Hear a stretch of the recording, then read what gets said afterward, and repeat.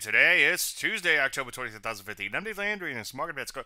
Well, it's almost said done, but said done to piece. Pretty much Flatsville on today. So far, they've been doing fairly well, but unfortunately, they push it into this overhead supply. Back to chart out a little bit, and you can see so far, looks like a big top remains in place there. Take a look at NASDAQ. Same sort of action there, too. Decent rally recently, but beginning to push it to this overhead supply. Will likely hit some resistance there. Take a look at the Rusty. Doing pretty good shorter term, but longer term, back to chart way out. And so far, looks like a major big picture top remains in place, going all the way back to 2013. Still a bull on the metals and mining and the energies, but as you can see, they got hit fairly hard yesterday, as I've said quite a bit. And if you traded commodities before, you probably know this.